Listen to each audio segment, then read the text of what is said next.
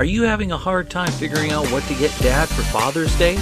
Shop now at sportshistorynetwork.com/row1 and save 15% off your order when you check out Row 1 Brand's Vintage Sports Pictorium Gallery.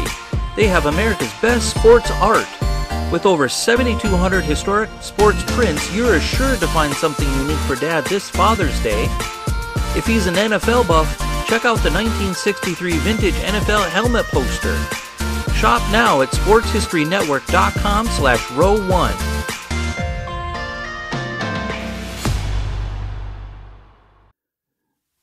This podcast is part of the Sports History Network, your headquarters for the yesteryear of your favorite sport. You can learn more at sportshistorynetwork.com.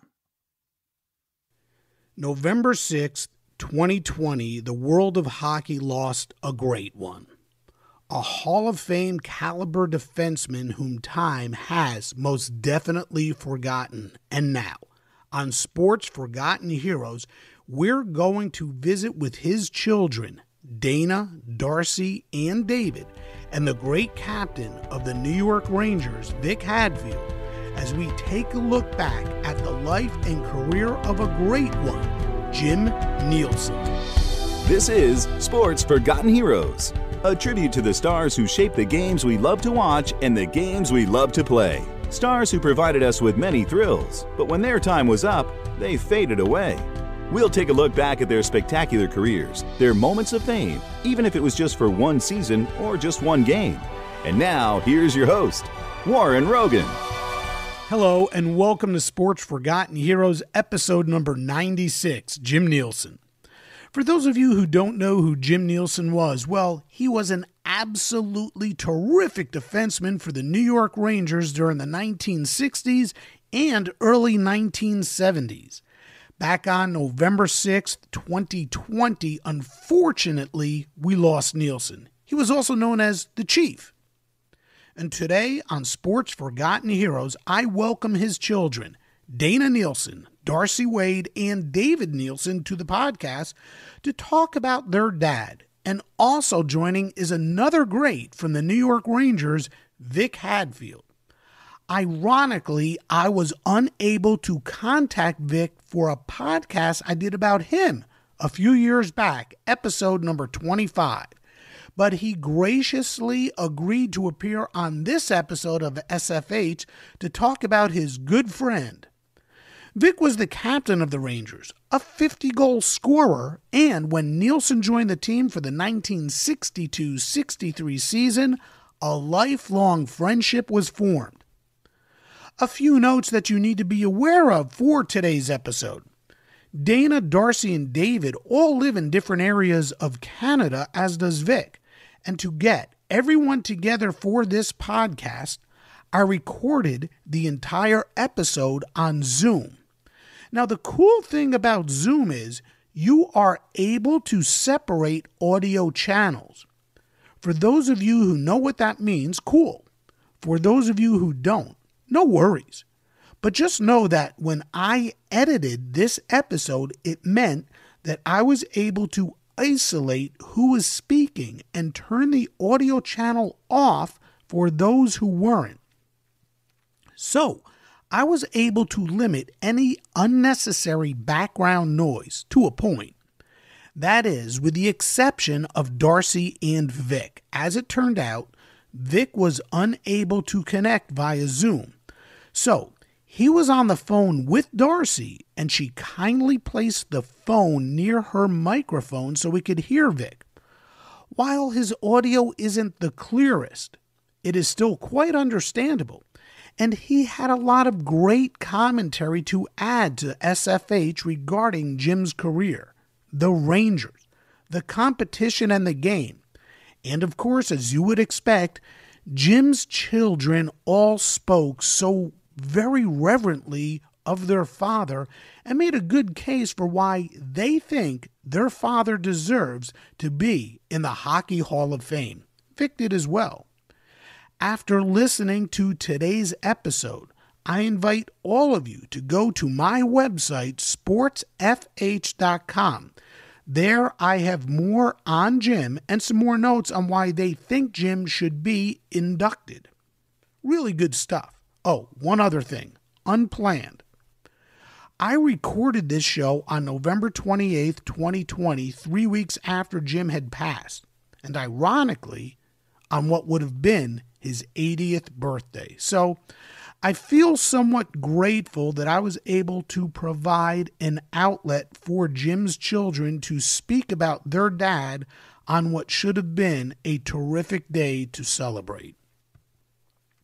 A few other notes before we get into today's show. Sports Forgotten Heroes is a member of the new Sports History Network. You can check it out at sportshistorynetwork.com. It's a place where several of us who have sports history podcasts have come together under one umbrella for great content on the history of sports. It's pretty cool. Of course, I also encourage everyone to check out sportsfh.com. As I just mentioned, I have more information on Jim there, more information on all of the Forgotten Heroes whom I have featured, information on my guests, an archive of all my shows, and it has a comment section so you can ask questions, make comments, and even suggest Forgotten Heroes for me to research and to do a podcast about later on. Please follow Sports Forgotten Heroes on Twitter at SportsFHeroes.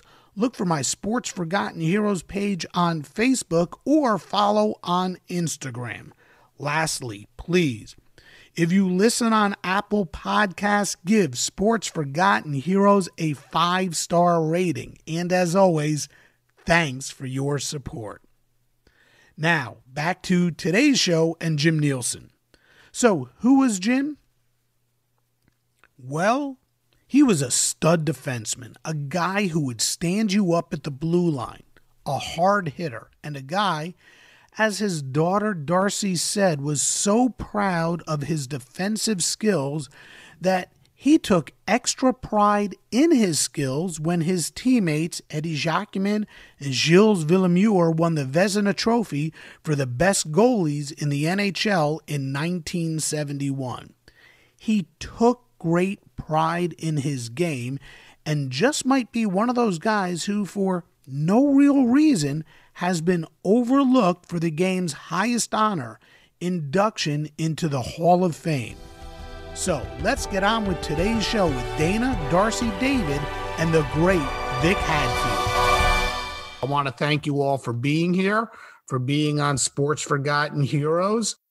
I think the way I would like to start this is with Vic and Jim's career. The two of your careers, they basically paralleled each other, as the way I understand it. You basically played for the Rangers at the same time, with Vic joining the with Jim joining the team 1 year after you did. So, Vic, on the ice, what were Jim's strengths? What kind of game did he play? Well, he's first of all, he was just a great teammate, and he certainly took the instructions well. That was given to him. So you could see that he was a smart player, a big young man, and he could skate. He was a real good skater, and tough. He didn't always play tough.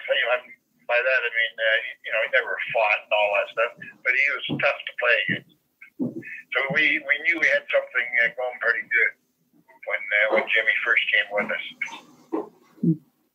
Do you think he got the kind of recognition that he deserved? When I look back at his career, he struck me as someone who was very steady. You knew he'd score about 6 to 8 goals a year, add about 25 assists a season, and he'd get his share of penalties. Not a lot, about 65 minutes or so a year, but he was steady. He was a rock. Did he get the recognition that he deserved? I think he did. As far as the rest of the players, we certainly appreciated what he was doing. You're totally right. When he was steady, he came to play every night and moved the puck well, and it was just a great teammate. We Jimmy when he first came with us. Raj Albert once said that Jim defines defensemen as well as anyone who has ever played our game. What are your recollections of Jim on the ice, and how did he compare to his contemporaries? I'm talking about guys like Brad Park, who I think might have been his defensive partner, Carl Brewer, Jacques Laperriere, Tim Horton. I left out Bobby Orr because I guess that guy's sort of in a class by himself. But how did he compare to his contemporaries? Well, again, I'll repeat myself to the fact that he was a steady player, and we knew that he was going to be playing every minute of the game. He never took a shortcut. He was very steady, moved the puck. He could play tough in front of the net, because Jimmy was a big boy. And so that's what you're looking for as a teammate. And so we all stuck together, played as a team, and Jimmy was certainly part of that. Okay, guys, your father had a very unique upbringing, at least from how I read it. Can you talk about it and how unique it is to have been in an orphanage and make it all the way to the NHL? How does that happen? Who wants to take this? Darcy. Okay. Go ahead, Darcy. Go ahead, Dana. Well, I think, I think, how does it happen? I mean, I guess we look back now and it's pretty remarkable.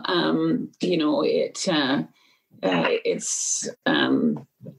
certainly not a likely path for anyone to grow up in an orphanage and end up, playing professional hockey. I think Dad would say he was, he just went out and played hockey. I don't think he had this big plan, that he was going to grow up and be in the NHL. I think he just played a lot of hockey, and I think, I guess he got noticed in junior hockey. He played, he always talks about in junior when he played for the Prince Albert Mintos that he was a forward, and I guess there was some injuries, and so they put him back on defense, and that was like the turning point for him. I think he found his spot as a defenseman. And then, in those years, they didn't draft players, I think. So the Rangers had the rights to the Prince Albert Mintos, and he got noticed. And I think he just went out and just played hockey. And that's different times. But he always felt like he just was on the ice all the time. He got encouragement and from the nuns and the orphanage, and he just I don't know. Just Dana and David, do you want to step in at all? Well, just to sort of explain to everyone Dad's background. Of course, he was born in Big River, Saskatchewan, and was in the orphanage from the age of 5 with both of his sisters. His dad is Danish, or was Danish, and his mother is a Cree. Indigenous person from Canada is the term now. She remained on the Big River First Nation. And I think from a standpoint of both of Dad's parents, they did what they did for the kids so they could have a better life.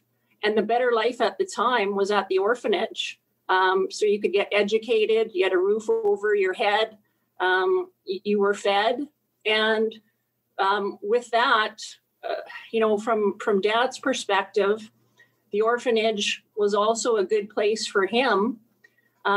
We don't know, and we'll never know, if he had not been in the orphanage, whether he would have been an NHL player, because he was able to start playing hockey and was very much supported by everyone at the orphanage.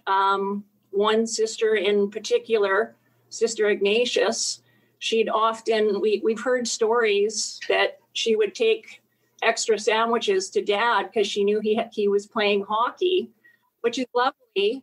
And in the summers, we would go back as kids when we would summer in Prince Albert, Saskatchewan, and we'd visit the sisters, because that was Dad's, as far as we knew, his home, and these are the people who raised him. That's not to include either of his parents, of course. Well, why was he in an orphanage? What led to him being in an orphanage?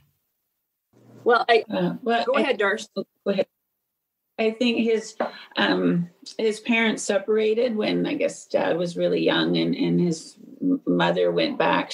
Both of their parents were alive. She went back to live in Big River with the First Nations, and then Dad's father was a mink rancher. So we're looking like the 1940s in northern Saskatchewan. He just couldn't care for the kids, I think, was really, and he just felt that this was maybe the best choice for the kids, so they could go to, like Dana said, go to school, be fed, and so that that was why I think they would see their dad sometimes in the summer. They would visit, but I think as time went on, maybe less of that happened. But Dad never complained. Like he felt like he was treated well. He never felt like it was it was never like he never complained about his upbringing, really. Like he felt it was, he was treated well, and he would the one thing he would say that stands out in my mind as an adult, and as we learned more about Dad in the last as we were adults, is that he said they were hungry. And that, that sometimes that bothered me a lot when the first time he said that, but it wasn't even complaint. He just said sometimes they were hungry.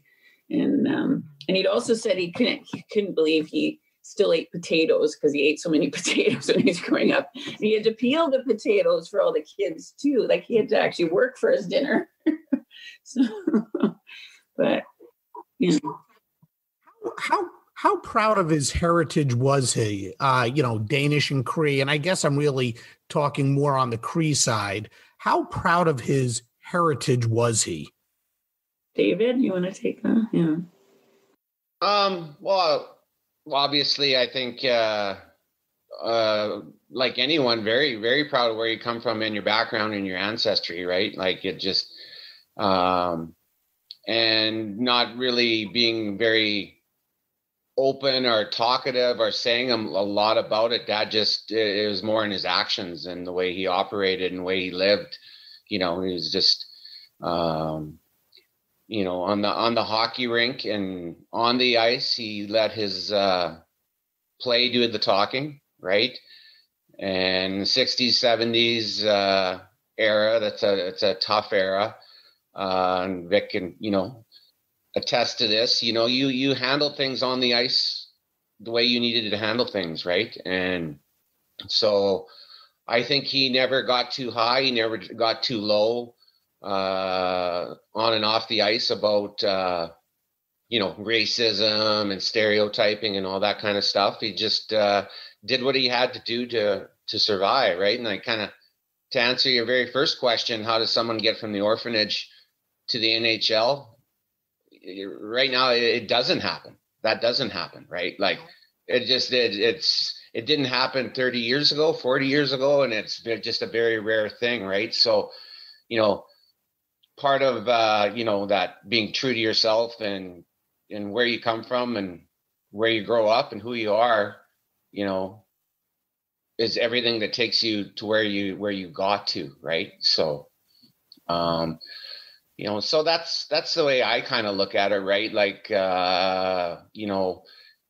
you always more than willing to help out in whatever way was asked to, and for indigenous communities during his playing hockey career and after, right? And so, but Dad's very humble too, right? Like he's not outspoken or brash or anything like that. So he wouldn't be too overt about it. He just knew the impact he made. Mm-hmm. Hey, Vic, this question is for you. When Jim joined the team, when he joined the Rangers, did he already have the nickname Chief, or was that something that he earned while he was with the team? Where did the nickname Chief come from? Well, I don't, maybe just more guessing where it came from. I mean, we knew that Jimmy was, a Cree. And I guess we felt comfortable enough and, with Jimmy around that somebody just started calling him Chief, and he answered to it. So he was comfortable. We weren't slamming him or anything. This was a nickname, which a lot of the guys had little nicknames. But Jimmy, it was, he was proud of what the heritage is. And that was good enough for us. We just, tremendous amount of respect for him, because we did find out, where, he was from the orphanage, and not that, this, I guess, being in the orphanage was one that got him started to be able to play. And as the girl said, that he's, and David, that this is where he had the opportunity to be fed, had a roof over his head, and he certainly respected all that was done for him, and all through his career and his life. I mean, he was always well respected by everybody. Mm-hmm. Mm-hmm. Interestingly enough, there was another person with an indigenous background who just passed away too. I don't know if you know of him, Fred. It's a hard name for me to pronounce. Sasakamous. Sasakamous. Did players like Fred and Jim ever face any sort of racism that you know of based on their heritage? I know there were writers who might have used some colorful language to describe Jim and to describe Fred, language and stuff that you would never attempt to get away with today. I don't even know if the nickname Chief could even be used today. Vic, do you know of any sort of racism they faced on the ice during that period? No, I can't remember it ever happening, because we as the rest of his teammates would never have put up for that. So, but nobody has showed any disrespect to Jimmy because he is a Cree. So we never ran into anything like that. We stuck together as a team. We played hard off the ice and on the ice. We all gathered around and had dinners and little get-togethers as a team. And Jimmy was right front and center. Mm-hmm. How about you, Dana, Darcy, David? Did your dad ever talk about anything like that? Did he ever have to face anything on the ice that you're aware of? I'll just real quick. Every now and then he would say, a little bit about it, right? But that was the game within the game. I'm not sure that he didn't hand it back too. If there's the odd, negative comment or anything like that. I don't think it was a lot, to tell you the truth. And I think the respect in the game, especially in the 50s, 60s, and 70s, after a while, when you have a lot of respect, I don't think, and as Vic said, and with compounded with a real tight knit group, it's not going to happen that much, because that person can handle it and dish it out, any which way it needs to be dished out, right? And so, but I would think he never talked too much about it, but knowing what I know about Freddie Sasakamous and Dad, they would have experienced it for sure. Mm-hmm, mm-hmm. I grew up in New York. I grew up just outside of New York City in Westchester County, and I used to go down to the city all the time, and it was a pretty intimidating place, especially when I was young. So I don't know if any of you can answer this. Did Jim ever talk about the culture shock of going from an orphanage, a small town, to New York and going to play hockey for the New York Rangers?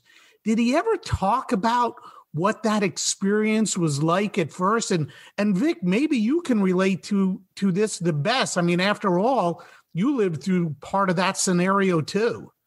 Well, it's true. And when we first went, I mean, I was 20 years old, and I'd never been to New York before, and so we flew down, and just amazed at the view of flying in on the plane. And then you kind of pinch yourself to see if you're still with it, and seeing the amount of people, but everybody never had any problems with any of the crowds. They love the hockey. But I always do remember walking from the hotel over to the old Madison Square Gardens, and just a massive, amount of people, all going somewhere. Mm-hmm. So we all fit in, even though, I mean, I was born and raised in Oakville here. We probably had 16,000 people in this little town that I grew up in. And to go down now and see, geez, I'm in New York, and look at the people, and the fans were really good to us, even though we didn't have very good years at the beginning. Mm-hmm. They stuck with us because they could see that we're at least trying. We're not going to win all the games, but as long as you're trying, they're going to be on your side. Jimmy fit right in, and the same as all the guys. We made sure everybody was comfortable. Everybody was not slipping away by themselves somewhere.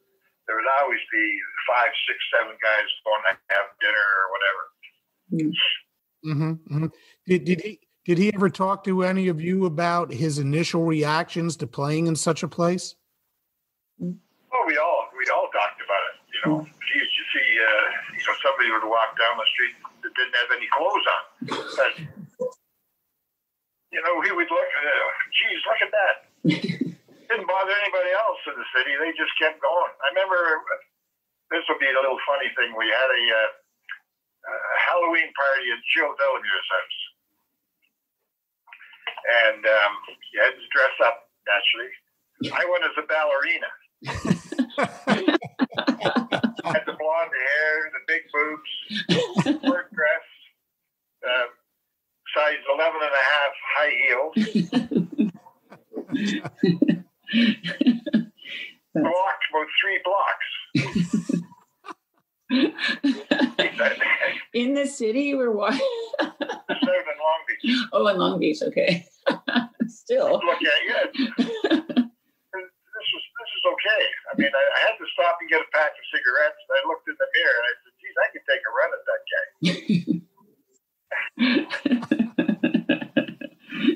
That's how we are. We stuck together, and I can't stress that enough. And Jimmy was certainly one of us, and had different backgrounds, naturally, but just a lot of respect. I just can't say that enough. His game really picked up, I think, when you look at the numbers and you go back through his year-by-year stats, his game, I think, really picked up around the 67-68 season, and that's when the Rangers started to turn the corner. It was the first time he ended up the season on the plus side. He was a plus 27. He was an all-star. One of 2 times he made the all-star team, and he finished 4th in the Norris Trophy voting. Can you all talk about or I guess this would be more for Vic, can you talk about the evolution of his game, those few years from 1967 through 1973? He really was a stalwart on the blue line. How did his game evolve? Well, the thing is that, we started to get a better hockey club together in those dates that you gave me. And, but, I mean, he started right from the beginning. We knew he was a tremendous skater. And I think he gained confidence, the same as all, the rest of the young guys. We looked, you look down the bench, and, we had some pretty good players there. Sure. And Jimmy was certainly one of them. And I think he gained more confidence in handling the puck. He knew he was a New York Ranger, very proud. And it developed that way. He was a great teammate to have on your side. That's basically it. I want to know what it's like growing up with a father who is a star athlete, were you able to appreciate it when you were younger? Did you know, or was it more like dad's a hockey player and that's just his job? I mean, what is the mentality in your household? He's gone, how many months a year, and then he shows back up. What was it like growing up with a father who's a star player in a professional sport like the National Hockey League? Well, from my perspective, Warren, I think it was that was his job. And this sort of goes back to your question about from orphanage to New York City. Dad never said much to me at all about holy smokes, from orphanage to New York City, but he really took so much in stride. And I think what he would also say is he's talked about how he and our mother married, I think, in 1962. And I think that for him really helped to sort of have that to start him on his path, I guess, in a way, in New York City. And what I remember about New York City is the Ranger family is what I would call it. And that still exists today. I've had text messages from Audrey McGregor today because it's Dad's birthday.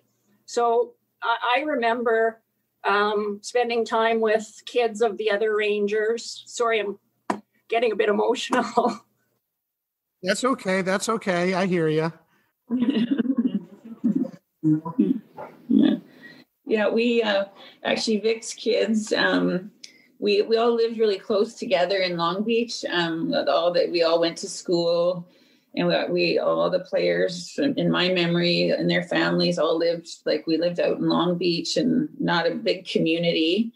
So I remember the Giacomins lived behind the block behind us. Vic, where were you guys? We were on Trenton Avenue. I forget. You guys were close, so I know I'm probably walking distance. Well, you should, because you're always over at my place eating. Oh, yeah.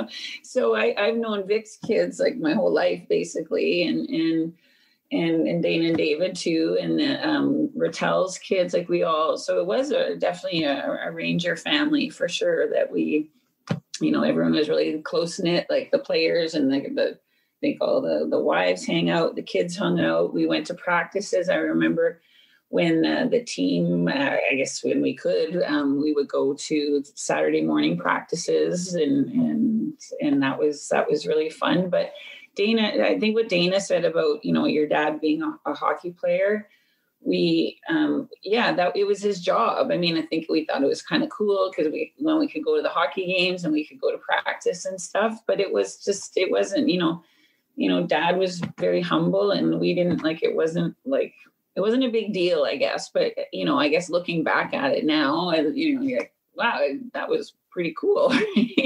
So, but yeah. I would think. Yeah, go ahead, Dave. Yeah. I think, too, that some of the stuff in small town Saskatchewan that happened in the off season, I have people that I hang out with and know to this day that would come up to me and say, yeah, I knocked on your door to get your dad's autograph in the summer. And, this is in the summer, just people doing random things like that. And I don't remember it. I was probably too young to remember that. Maybe Dana and Darcy did, but it was just those kind of things would happen. And we never just took it in stride, and it was pretty cool, and never really, I remember I used to have, when Dad played with Gretzky at the end of his career, we used to have all the sticks from the Oilers, including a lot of Gretzky sticks, right?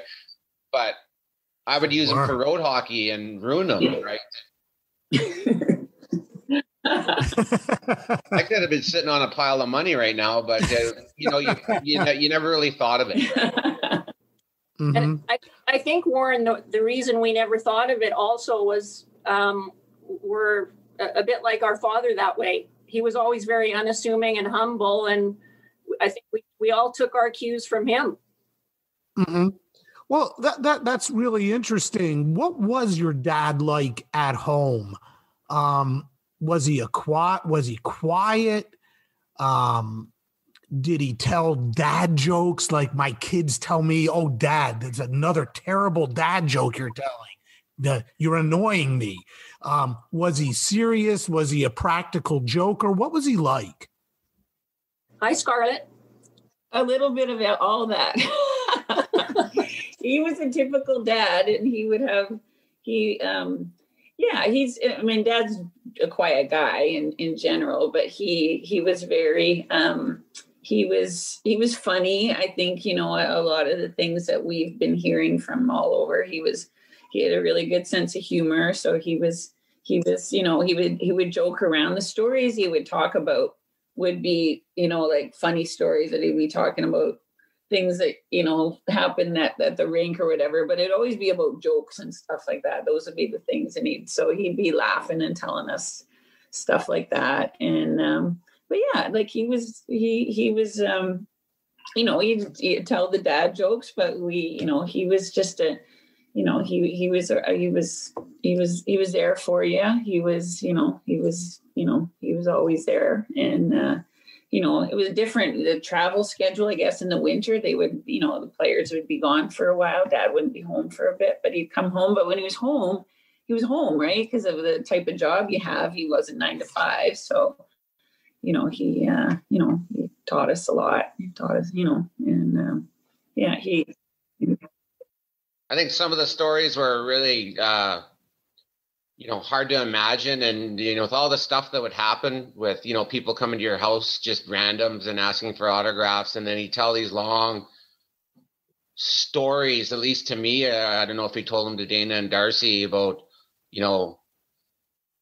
practical jokes that I wouldn't be not sure if they were real or not real. That's true.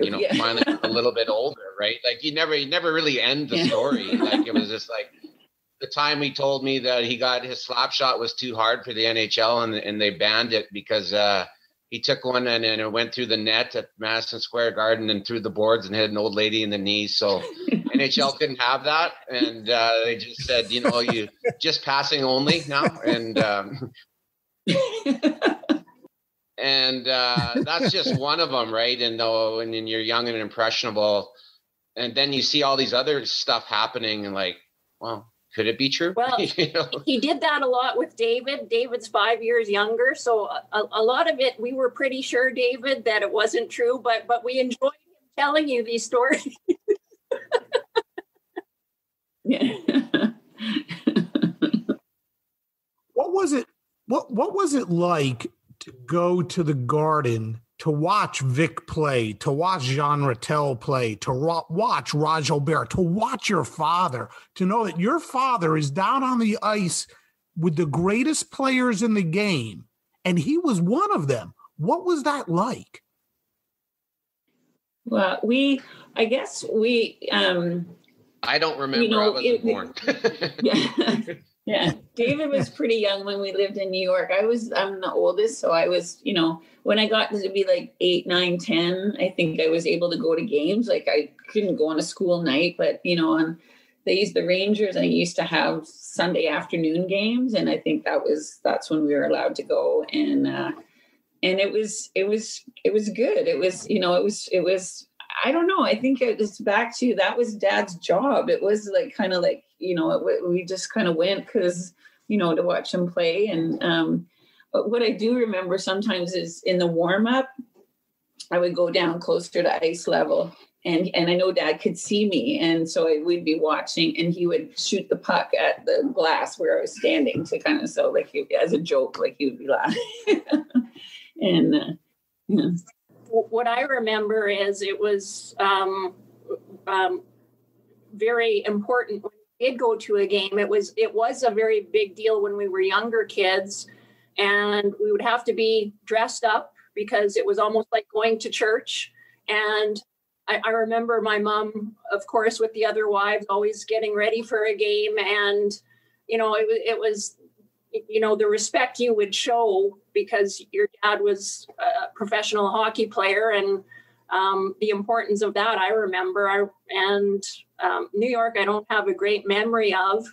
I do have a memory of later years, and certainly playing in Edmonton and going to the games there was wonderful because you got to know more about hockey and paid more attention to the game. Yeah. When we were older, I think we got to go to all the games, I think, in like Edmonton and stuff, and maybe Cleveland, Oh, Cleveland, the old Cleveland Barons. Yeah. must have been a very unique experience going from Madison Square Garden, I guess, to the Richfield Coliseum. The size of the crowds must have been a quite the difference. Very much so. Yeah. I'd love an answer to this question from two different perspectives. And Vic, you have your perspective, and Dana, Darcy, and David, I'm sure you have a perspective on this as well. When a season is over and the player arrives home from the two different perspectives, what is it like for dad to come home? Is dad relaxed, or does it take him some time to wind down? And from a player's perspective, Vic, when the season does come to an end and you do go home, is there an adjustment period? How long does it take to readjust to being at home and not going to the rink? Well, I mean, in the 60s, that's when we played, Skip started, Jimmy included. It was, we didn't have a very good team. And so we always used to fight for 5th and 6th place on the 6-team league. And, you're disappointed at the end of the year. You're leaving your teammates. And, but in the 60s, we all didn't make a tremendous amount of money. We all had to go home and work. I remember getting beat out our last game, say on a Sunday. We'd pack up the kids on Monday and then drive home. I'd start work on Wednesday. And that's how I, got started in the golf business at that age. But we all, respected the opportunity to play. I remember the first contract I signed, and I think it was $7,500. Wow!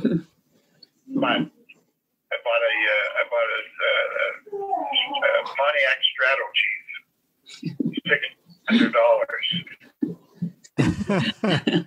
Rent, as we were talking, we all lived on the Long Island. Yeah. We rented a 3-bedroom, furnished, completely furnished, all utilities for $115 a month, and you're a block off the ocean.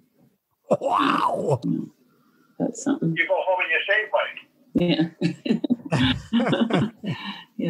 Don't look forward to it. This is something that I've chosen. The same, Jimmy would say the same thing. This is what I'm going to do. I'm going to play. I'm going to be,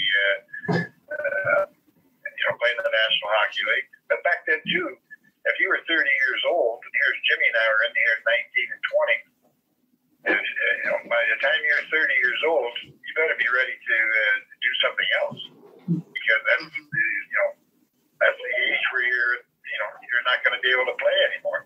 Start thinking, 30s, I'm 20 now. But it sure got you ready for the next year, and because you were embarrassed because you never made the playoffs. And then 64, 65, we started to put a pretty good hockey club together, and winning, I guess, drove us to do the best you possibly can. Again, stand together as a team. In the summertime, we were always in touch with everybody. I do that today. There's about 8 or 10 guys I'm constantly involved with. Through families, situations, and you never forget those times. Sure. Darcy, I guess you might have maybe the best recollection. From what I'm gathering, you might be the oldest. What was it like when Dad would come home after the season was over? Was there an adjustment period, and what did he do during the off season? Well, he when I think probably till maybe, I don't know, say the late 60s, 1970, he was like Vic. He had to go home and get a summer job. So he, I think he worked at a sod farm. He had a few different jobs in the summer. So he did that initially. And then I think Dad, he, enjoyed the summer too. Dad grew up in Saskatchewan. So we had a family summer home in Prince Albert where he was from. And it's a beautiful, I know most people would be surprised to hear that, but it is really nice there. The summers are great there. Lots of lakes. Dad would play golf and he loved fishing. So he, and he had, lots of friends there. So I think he, when the Rangers started to do better and have a long playoff run, he certainly, obviously that was something that, they wanted to keep going as long as possible. But I think when the season was done, it was, his time in the summers and time off where he could, go back to Saskatchewan and do some other, play golf and enjoy his friends up in Saskatchewan. And we all enjoyed it as kids too. We like going kind of back and forth and doing that. But I don't remember it being a big adjustment. I do remember, I think Vic, I might get the years wrong, 71 maybe, when the Rangers went to the finals. I remember that being a disappointment for sure, that, I don't think they didn't win the cup that year. And I do remember disappointment there for sure, but they, I think he, it wasn't a big adjustment. I don't think really, like it was, like Dad was like everything in stride, right? Like it was just, he was pretty even keeled all along. Yeah. Yeah, he seems like he was a very easygoing person. In the interviews that I watched of him during my research period for this podcast, and in fact, during my research period for this podcast, Vic, this is a tough one. I saw a tweet where over 500 Ranger fans responded. It was a poll asking, do you know who Jim Neilson was? 60% said no. So is it possible that the Rangers are somewhat to blame for Jim's lack of notoriety? And is there anything the team can do to help bring his name back into prominence, to help in the mission to get Jim more recognition and maybe even possibly inducted into the Hall of Fame? I think the Rangers have done a tremendous amount of service to the alumni. They make sure that the guys are looked after. I agree with you on the Hall of Fame subject with Jim. He certainly has the record to be there, and hopefully one day they will place him in there. But if you're not, like now, I don't go back to New York, so if you're not there, you're not going to. Nobody's going to be there with reporting that you're there and going to the games and all that stuff. There's only 2 or 3 guys that live in New York all these years. They've been playing. So it's as far as the team doing anything more, I don't think we could really. You couldn't ask for anything better than what they have done. Like I say, that they make sure that everybody's looked after. If you want to be down there in the summertime, they would certainly look after you, get you a hotel, get theater tickets, whatever you wanted. They were there to help. Especially with Neil Francis, Glenn Sather, and now John Davison. They're all the same. They look after to the players.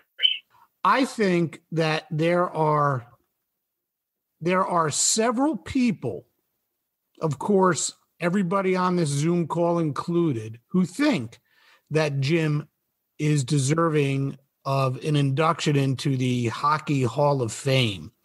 What do you think is keeping him out? It's a difficult question, Warren, and I think part of the reason it's difficult is you don't know what happens. You don't know who is even selected to be put forth as a candidate, because it's only members of the Hall of Fame committee who can do that. So you may know the three of us have put together packages for 3 years now, but doing that, it's a public submission. So from there, we don't know if Dad's name is then put forth by any of the members of the selection committee. So that's challenging, a challenging question to answer. Sometimes you think, is it because he played so long ago? That may be, but for us, we've always been guided by a family friend who said we should honor people when you still can. So the length of time doesn't matter to us, but I don't know the reason why that hasn't happened. It should be difficult to get into the Hall of Fame. Absolutely, we know that. It's an elite category of player. We certainly think our dad is there. The thing is, too,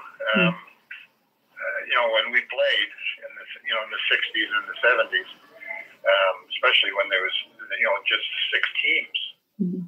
And then now today we have 30, and we have a lot of European players. So if you're not in the Hall, say 5 years after you've retired, the chances make it more difficult because of the number of players. I mean, there's thousands of players now.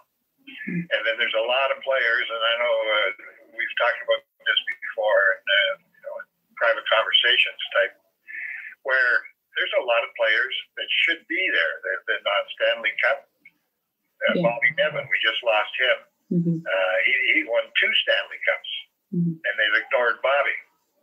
And you go down through the list, and you have, geez, how come that guy's not in the Hall of Fame? It seems to slip by. I mean, the selection committee, it seems to me that they change it almost every year. Not totally, but 3 or 4 new people in there. They probably never even seen Jim play. And That's your name's true. not up front and center in the newspaper, and just seem to ignore you at the point. But I wouldn't really put a lot of thought into it, because we as players knew what Jimmy was capable of doing. I was never on a Stanley Cup winning team, and neither was Jim. But it didn't stop me from doing what I do. I love doing charity work. I love the opportunity to call the different players up, how health-wise.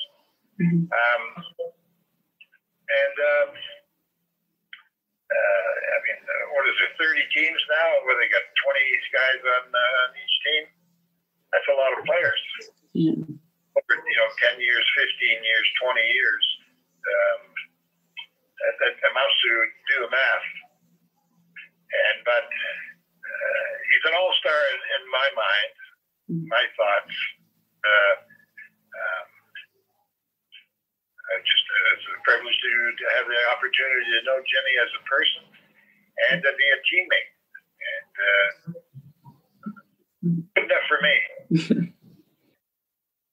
And for a little while, you were his opponent. After the 73-74 season, both of you saw your days with the Rangers come to an end. You went on to play, I believe it was for the Penguins, and Jim went out west to play for the California Golden Seals. As an opponent, what do you recall about his game? How tough was he? How tough was it to play against Jim? Well, we knew how tough he was. He was too much fun to practice even. He was always there. He was difficult. I used to tease him all the time. No. That surprises me, Vic. Telling him that, Jimmy, you're looking at my number all the time because he was chasing me. That's far ahead of him. And he'd get a big smile on his face, and I'd end up tripping him or do something, and tell him I'm going to get him. And the guy he was, and he'll always be remembered as just a great person. Did your dad ever talk about those days when he left the Rangers and went on to play for California and then later Cleveland? The differences between playing in New York and playing, I guess it was Oakland and then Cleveland. Did he ever talk about that and how the game changed for him?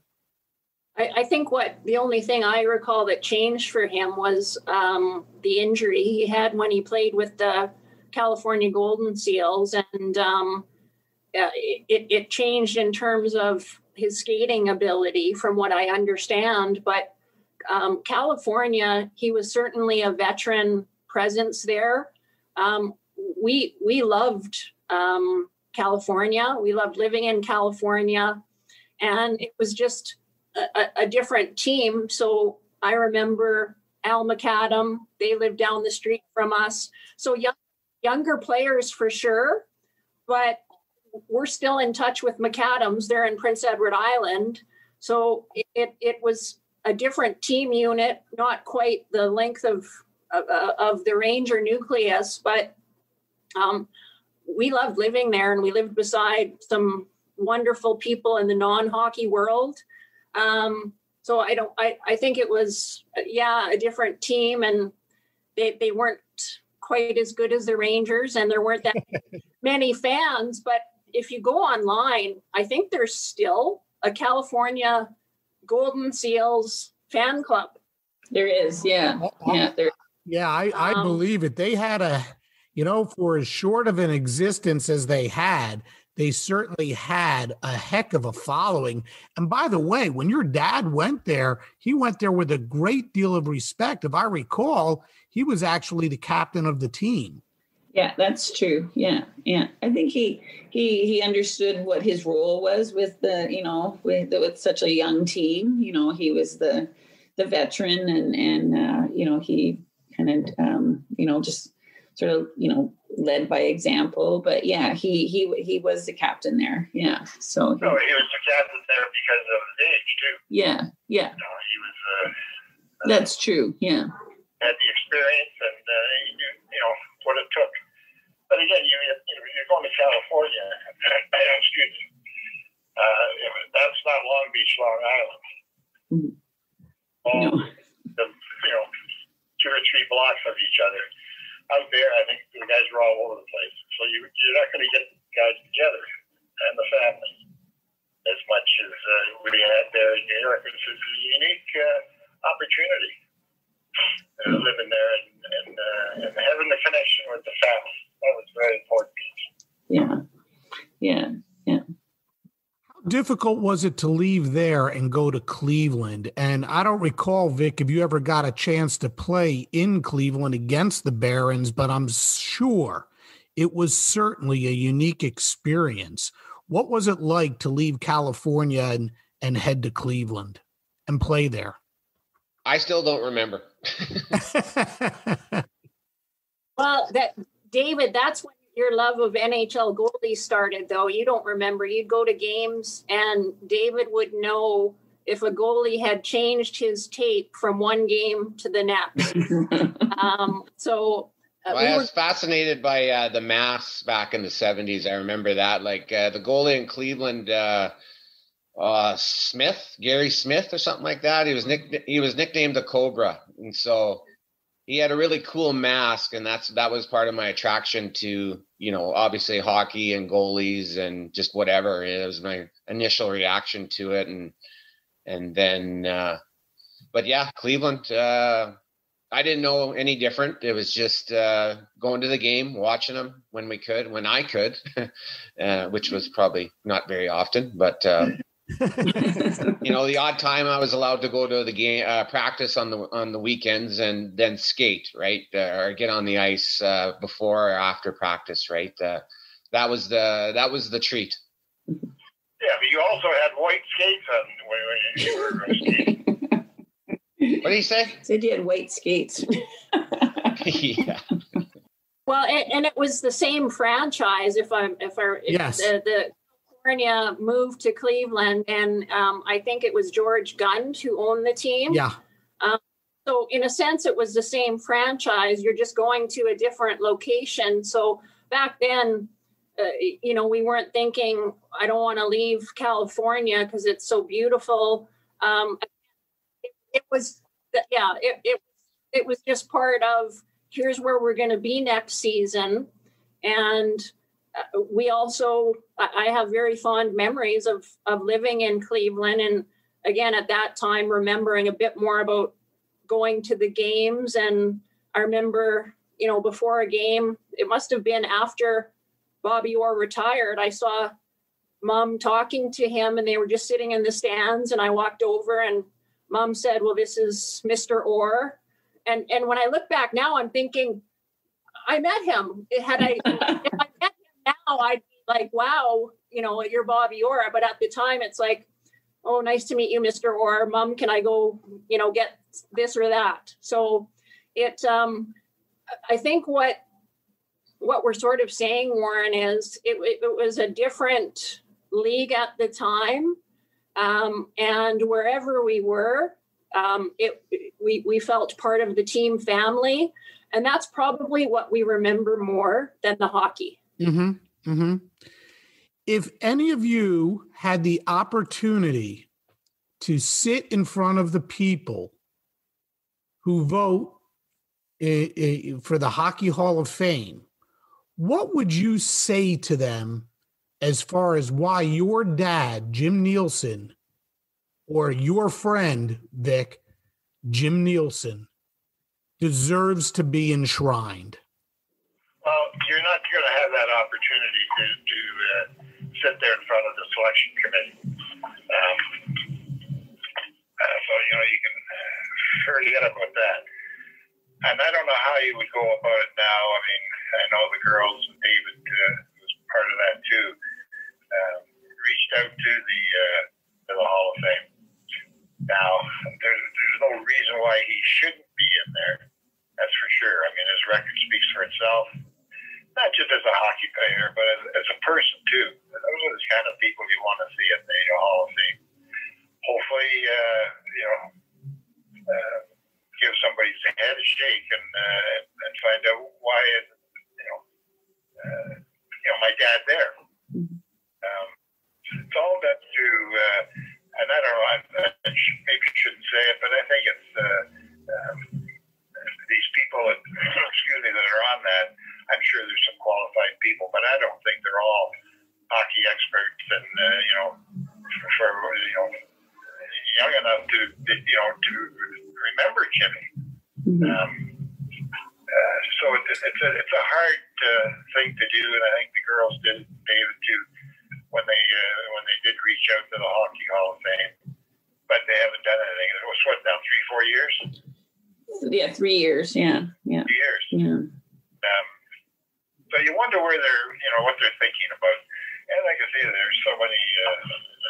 Nothing against the ladies, but there's ladies in the Hall of Fame. A lot of Europeans that are back home in the UK somewhere. Yeah. But around here. I think the process is a little bit political as well, and but our whole basis on this is not only his hockey career and his comparables, like Rod Langway, he's in there, right? And that was a basis as our comparisons. Dad's stats are right there, maybe even better based on his longevity. What holds him back a little bit is not having a Stanley Cup. and being that defensive defenseman, you look at this process now, as Vic said, it's like 5-6 years out of the NHL, it gets harder, and you're looking at those high flyers, those offensive things, that stuff, you really got to be looking at the fundamentals of the game, the whole game, when you look at Dad's career and the way he played the game. But then on top of it is your original question right off the bat: who comes from an orphanage and doesn't play minor hockey and then winds up being a runner-up to Bobby Orr, I don't know, like 8 years after being out of an orphanage? That's the things that we're kind of, maybe you should look a little bit like at that, right? Look at some of the impact and the influence, and I don't know. I heard Don Cherry talk about Dad and doing a podcast, and after he passed, and talking about his career, and in this day and age, the way he played, the way he skated, and smart, and be able to handle himself, he's an $8 million man in this game, right now, right? So that's I know you can't look at it that way, right? But as far as Hall of Fame is concerned, but those are the things that we're basing this submission on, right? And we'll see. Well, and I guess David speaks very well in terms of where we're coming from, but judging from the last 3 weeks and the people who have reached out to us, contacted us, sent us information about Dad, the fan mail that Dad received decades after he played, it's unbelievable to us and quite overwhelming to see people that do remember him years after the fact, whether it be journalists from New York who've reached out. We had a fellow who contacted me after he heard we were trying to get Dad inducted, and 24 hours later, I had a letter from him. He had season tickets with the Rangers. He said after Dad was traded, he canceled his season tickets. Wow. But he gets in touch with me from time to time. He wrote a wonderful letter for us, unsolicited. And that's just one of many, Warren. So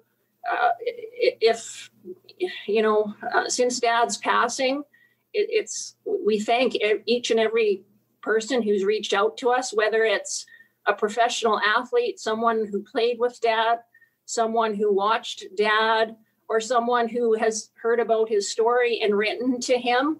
Thank you. Yeah, it's meant a lot to us very much. We've been kind of overwhelmed with all the response, and it's just the impact we feel, Dad made, from near and far. And it's not just his hockey career. I think just, his life story is, we've heard that he's inspired people, and we've read some beautiful letters, and it's been wonderful for us. It's really warmed our hearts for sure. So yeah.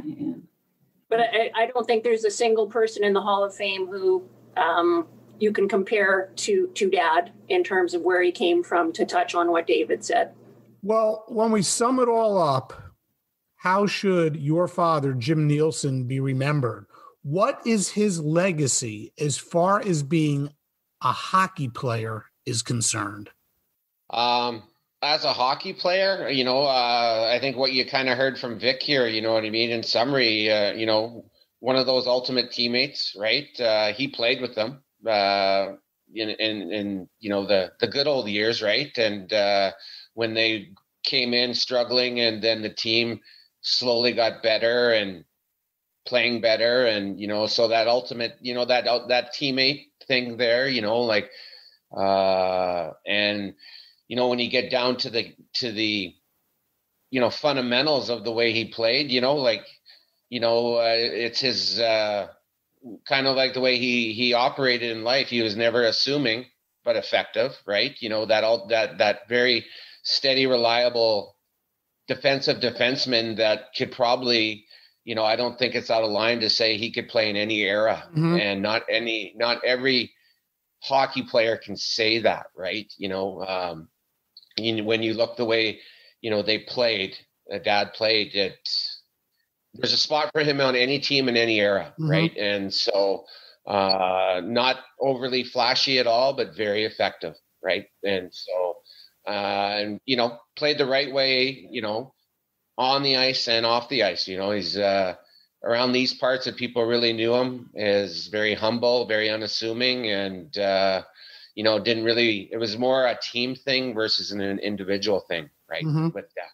I think, and this would be Dad's words, that he, you know, like the year that the Ranger goalies, Eddie Giacomin and Gilles Villemure, won the Vezina, as the two of them won it together.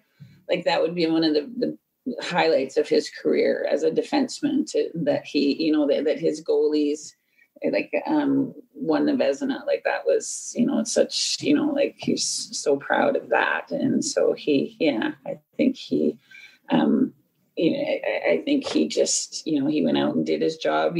I saw a quote. It was actually Gilles Villemure, and said that Jimmy Neilson was a goaltender's best friend. Well, that's, you know, like he was effective, and he was steady and reliable, and just, I think, someone that, you know, his teammates, you know, really counted on day in and day out to do his job well. And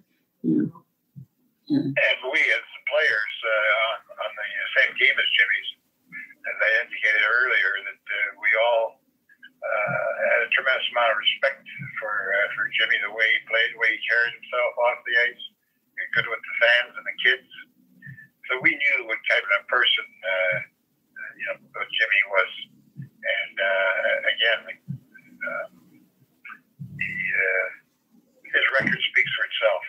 And it's, you know, we're going to have to get lucky here, I guess, and to get it into the hall. And I don't have any other ideas on how you go about it. But, you know, the kids have done so far, and you know, you would think that they would recognize the fact. Look up his record and look what he was all about. And but again, there's so many players out there. You know, back in the 60s when Jimmy first came up, there was only 6 teams, and each team carried 5 defensemen. So there you're looking at 30 defensemen that are playing in the National Hockey League. There's 30 defensemen. Today, they carry 5, 6 defensemen on 30 teams. It's going to be, you know, very difficult to get in unless you're an outstanding offensive player. You know, it's going to be harder as they go along.